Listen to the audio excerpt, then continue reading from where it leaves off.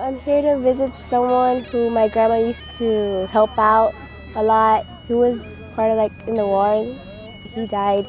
We're just here to pay our respects because his family also passed away, and we're very grateful for what he served for our country. To have this wall out here, it is, I mean, something major for the valley, for the city, for our region, because you're talking about part of the healing process when people are grieving.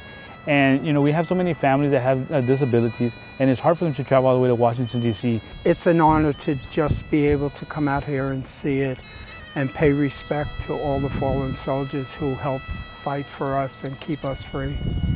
It means a lot to me that their family or friends or close members fought for us, and it's sad that they were hoping for them to come back, and knowing that they passed away, it hurts a lot. There's a lot of veterans that are here that didn't have that closure, and so to bring this wall to them here, I mean, it's a big value for them because they're able to see a lot of their comrades, friends, and family members that served and didn't come back home. It does heal.